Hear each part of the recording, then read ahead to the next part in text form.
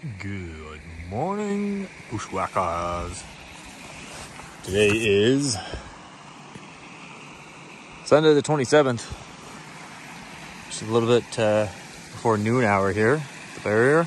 Now this is the upper fence, and this is what retains the salmon from traveling further so that we can keep them in a restricted area and a protected area to be able to watch them and stop them from being poached. I got to get out in the water and clean all the debris and all the leaves that have come in over the night. And I got to go up here and clean out the trash fence. So there's two fences here. This is the bottom or the top barrier fence.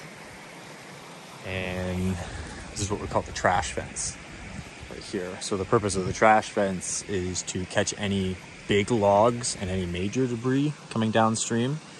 So it doesn't take out or affect this one as much.